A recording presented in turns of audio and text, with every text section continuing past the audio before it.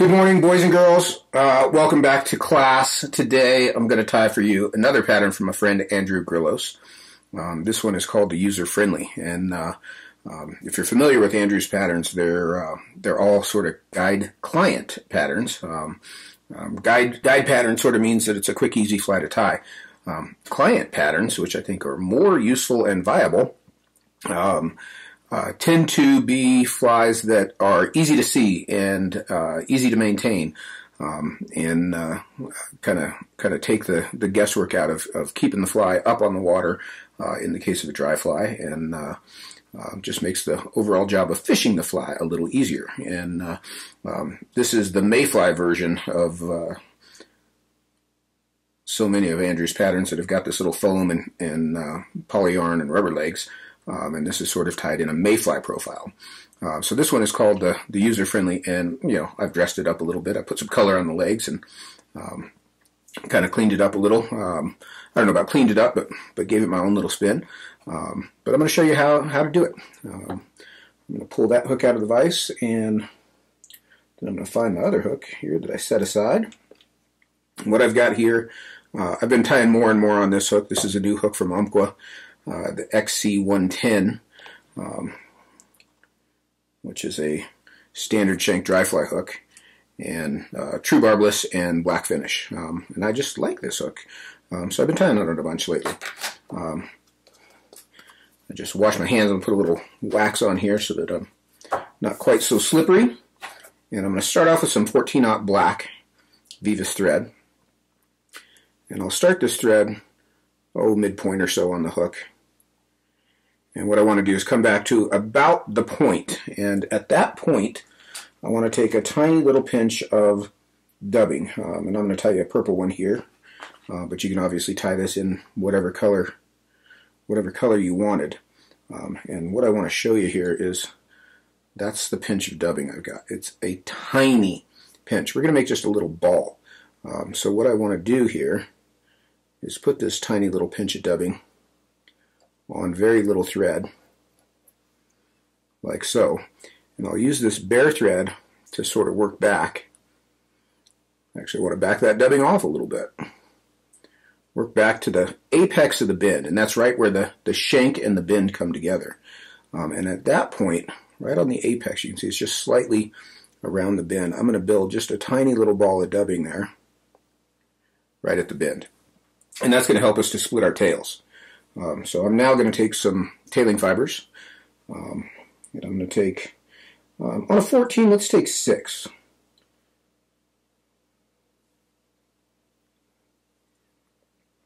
And I'll clip those out.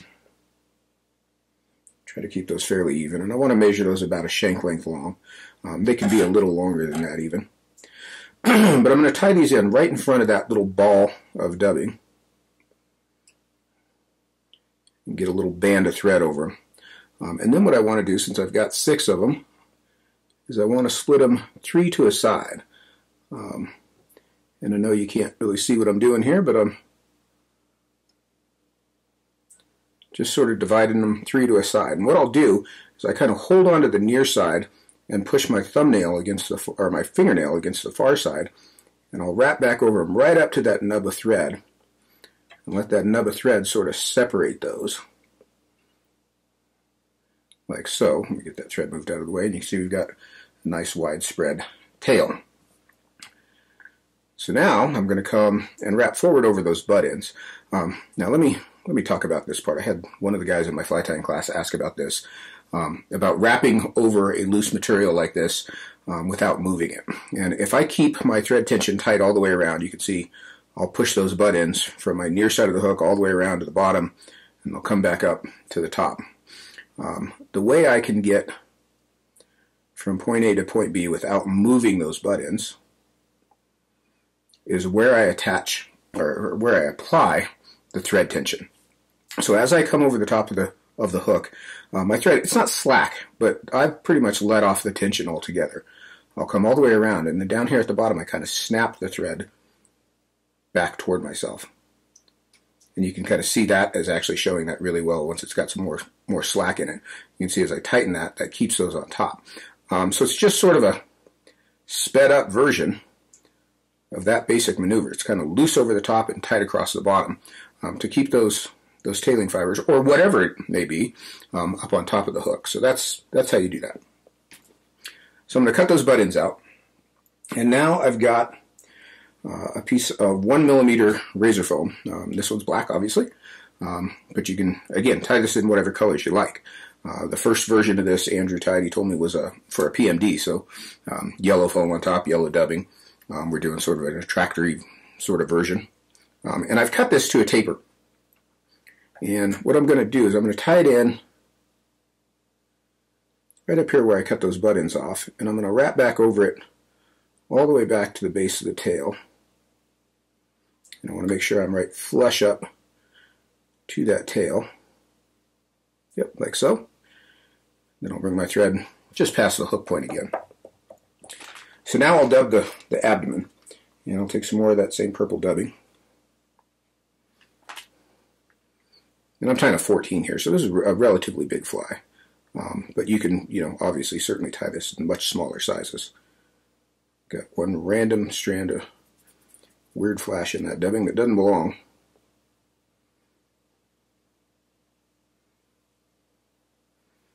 So I'm going to apply this dubbing fairly thin.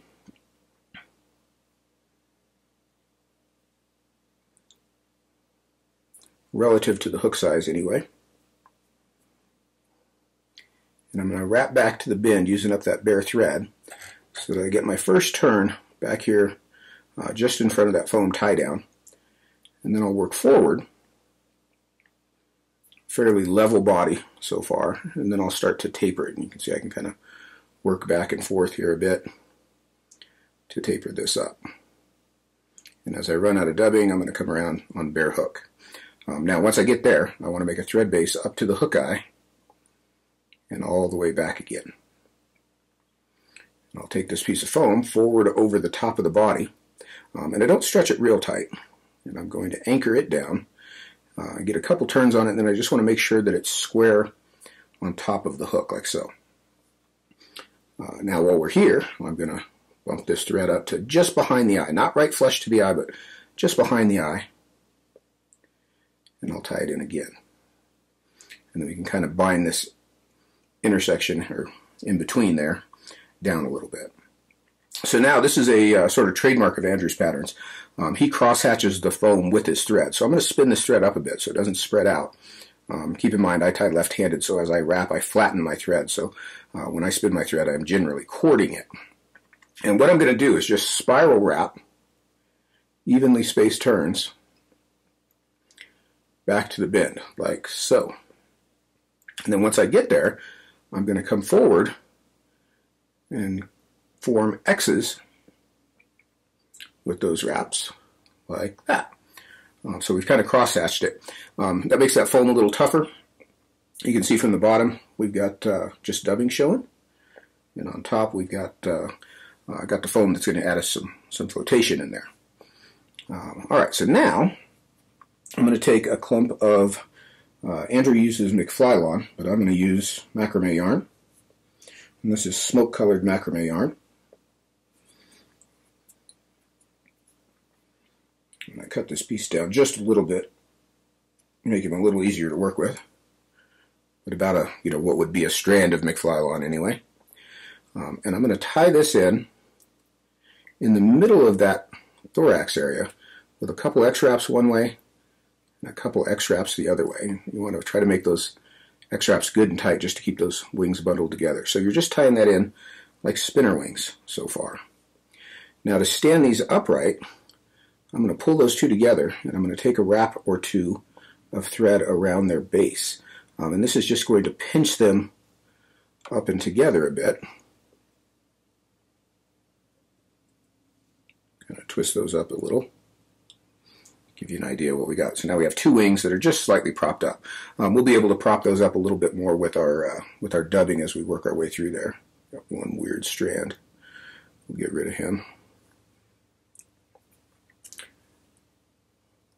Now I'm going to take a couple strands of fine round rubber legs, and these are just white. And I'm going to take one strand here, and I'll bump my thread up to just behind the eye again, and I'm going to tie one end on my near side And I'm going to wrap back over it right up to the front edge of the body. I'll cut that. I'm not too concerned with the length just yet, but you can see I just cut that shorter so it's easier to work with. And then I'll take my other strand and just in the reverse order, do the same thing on the far side. So I'll catch this back in here right up against the front edge of the body.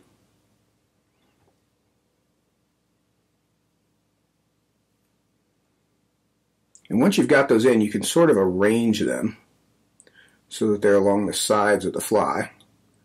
I know you guys can't see what I'm doing there, but it's a little more important right now that I see what I'm doing. So stop being so selfish. So now I'm going to cut that other leg just a little shorter. So you can see we've just tied those in along the sides of the thorax there. So now I'm going to take a grizzly hackle feather. This is a neck feather, sized about a size 14.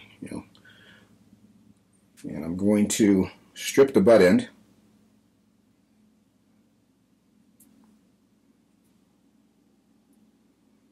So I've exposed some bare stem there. And I do like to go just a little bit more on the inside of the turn, so I'll strip just a half turn there, like so. And trim that stem down just a little. And you can see if these wings are in your way, you can kind of just roll them together, and they'll kind of hold together a little better out of your way like that. So I'm going to tie this feather in with the inside of the feather toward the hook, right up at the front edge of the body. And I'll come forward and anchor that stem down all the way through. So now on the thorax, Andrew uses ice stub, and that's where he and I differ, especially on a small fly. Ice stub is very porous. It's hard to keep floating. So I'm going to use the same dubbing that I used for the abdomen. If you were tying this in a bigger size, where you could kind of not have to worry so much about the buoyancy of the dubbing, I think ice dubbing would be fine. I think on big stonefly stuff like that, it's fine. But on a little fly like this, I don't love ice dub for dry fly stuff. So I'm going to stick with the same dubbing.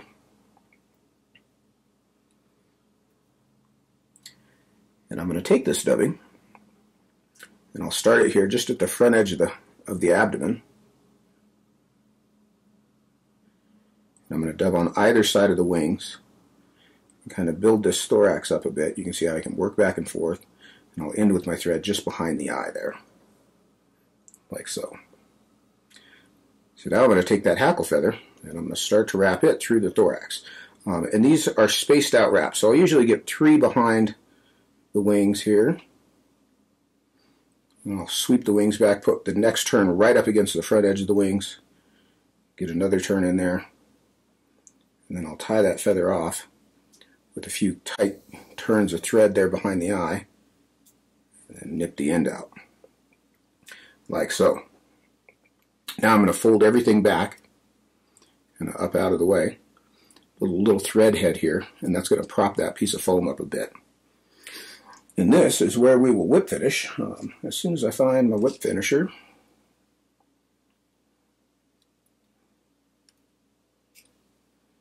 give myself a little more thread here. I'll sweep those legs back out of the way. Sneak my whip finish in. Now this front piece of foam I'm going to cut off about 1/4 of a shank length long, just a little stub there. You can see that previous sample, I actually folded that back, kind of made a little loop. It seemed a little bulky. I was sort of freeballing there, kind of playing with the pattern a little bit. So I'm going to leave that just as it is, just a little flat piece of foam sticking out the front. We've got our 2 wings here, and I'm going to pull those up and trim them just a little longer than the hackle. It's about a shank length long is what we're shooting for here. So I'll trim those off. And you can kind of prop those apart from each other like so. And now we're going to come in, and the reason we left those legs long is we're going to come in and do some coloring. And this is the fun part. So since I'm tying a purple one, I'm going to start with a purple Sharpie marker. And I'm going to make a band out here toward what will be the end of the legs. And this is just color matching. I mean, I got a whole pile of Sharpies here. I might as well use all the colors, right?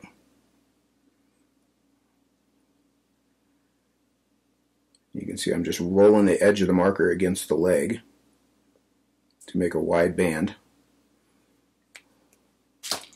And then I'll come in with my black marker And I like to border the purple with a band and then mark up the leg. So I'll do the same thing on all of them. Those back legs are going to end up a little bit longer.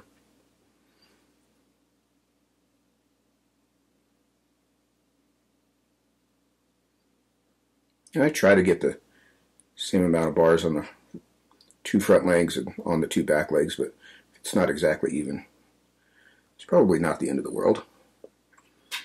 So we've added a little matching tone on tone there. This leg on this far side is a little tweaked, so I'm going to pull him up. There we go, get him a little more lined up where we want. Now I'm going to come in and just at the end of those bars, I'll nip the rest of that off. You want to be careful you don't cut your legs off when you do that, or cut your tails off when you do that. Like so. Now the last thing that you want to do, and this is sort of hard to show, what I want to do is come in and trim a V out of the bottom of the hackle. And if you're tying right-handed, it'll be real easy for you to come in from this side. This is a left-handed cut for me, which is not so easy. So I typically will take the fly out of the vise and turn it upside down. And I'm just going to cut a notch across the bottom of the hackle. And you got to do a little cleanup typically, so that you end up with a V cut in the bottom. That just sets the fly a little lower on the surface of the water. You can see what I did there. And that is our user-friendly, sort of dressed up, fancified version with those little colored legs, but you can leave them just black and white barred, which is what Andrew does. But I could never leave well enough alone, so I got to put a little color on there. But that is the idea of this little bug. Sort of an attractory mayfly. You know, it's got a little bit more than the usual pattern, so good searching pattern, but can also be a specific hatch pattern, you know, when tied in the right colors. But kind of a fun little fly, and very buoyant, very easy to fish, very easy to see. Like I say, the difference between a client fly and a guide fly are, you know, there's a big difference between the two. And this is a client fly. This is a fly that's easy to see and easy to use. Andrew Andrew has guided all over the world and has fished even more places, and is just one of the most qualified, I'll say, most qualified anglers I've ever met, and just a wealth of information. He just knows a ton of stuff, and he's just a super cool guy, one of my favorite people. So there you go. That's Andrew's user-friendly. I hope you guys enjoyed that one. I'm Charlie Craven, and you should like and subscribe because there's lots more videos coming. Thanks for watching, guys. Take care.